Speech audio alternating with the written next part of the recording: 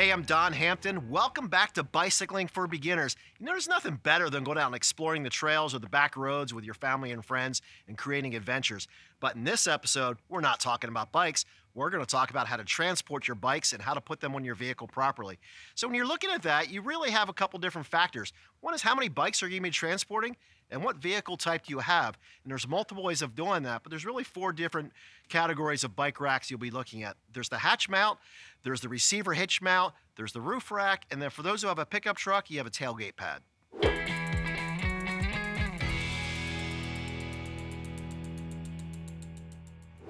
Hatch mounts, they're the most common and affordable way to attach your bicycle to your vehicle. They're super easy to install. They have all these adjustable straps and it works on a variety of different vehicles like cars or vans. They're super easy to load. You just put your bike on there and strap it in and keep it nice and secure.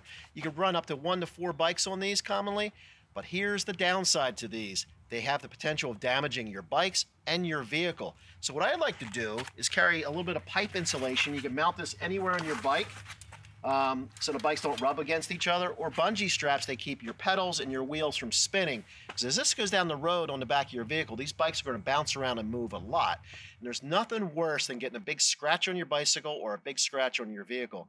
And the most damage I've ever had done to my bikes was not from crashing, which I do that a lot, but it actually comes from the bikes are rubbing against each other on the road. So these are super affordable, super easy to use, but they have some downsides as well.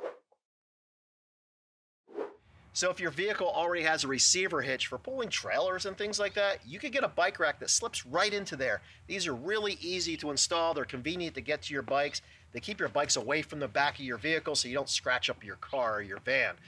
They come in a couple different flavors. This one actually has arms that your bikes slide onto, much like that hatch rack we showed you. But the downside is these bikes can still rub against each other in transport and scratch up your bicycles. So the other flavor of receiver hitch mounts are these ones where the bikes mount vertically in these trays. These are my personal favorites because it keeps the bikes separated from each other so they don't rub and scratch and damage your bike. There are maybe a few little spots like right here on the handlebar and the seat and some other spots that bikes may potentially touch. That's where you install a little bit of padding so it keeps your bikes from getting scratched up. The other reason why I like these is they're most secure. And they come with this big arm that clamps onto your front wheel. You want to make sure you bring it up high and close to your forks and your head tube and nice and secure. You click that in there. Now for the back wheel to keep it from bouncing out, there's these little ratchet straps. Put this in there nice and secure. Now the bike is mounted on there. I like these because it keeps the bikes away from the vehicle, keeps them away from each other, and they're nice and secure. Now there's a couple downsides to this rack. It adds a little bit of length to your vehicle, so when you're in traffic and driving around, you just got to remember you have an extra few feet coming off the back of your vehicle. The other thing too is depending on what roads and where you're traveling, a little bit of road dirt, moisture may come up off the road and get on your bikes, but no big deal. These are the most secure and easiest to install.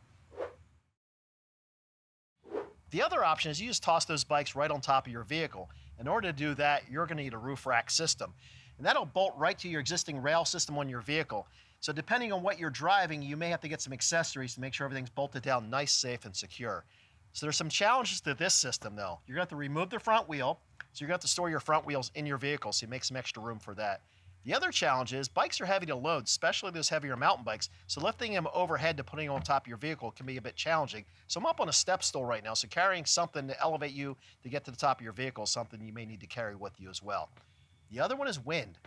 You know, having the bikes up there, it's going to decrease the fuel efficiency of your vehicle. And then the bugs, especially in the spring or summer, you're doing long road trips, your bikes are going to be covered in bugs, and that's a bit annoying to me because I like my bikes looking nice and clean and sharp.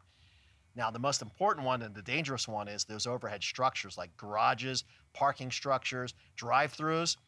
You're driving along, you forget the bikes are up there, and whammy, all of a sudden your bikes are on the ground, broken and unrideable. Now, for those of us who drive pickup trucks, here's a really good option. It's a tailgate pad. And it's just that. It's a pad that straps around the rear of your truck over your tailgate, made of really durable material. It's going to protect your bikes and protect your truck from each other. Super easy to install, super easy to get your bikes on and off to load those things up, and you can haul more than 4 bikes with this option. The other thing too is you're going down the back bumpy roads to get to some of the better riding spots. You may want to think about carrying a ratchet strap to strap the bikes down so they don't bounce out when you're going down those roads. The one downside to this is if you have a backup camera, this pad's going to obscure that, so just be careful when you're maneuvering your truck around. So there's a lot of options to transport your bike. You just need to figure out what works best for you and works best for your vehicle. Stop down to your local bike shop. They'll be happy to help you out. So thanks for joining us for Bicycling for Beginners, and I'll see you out on the trail.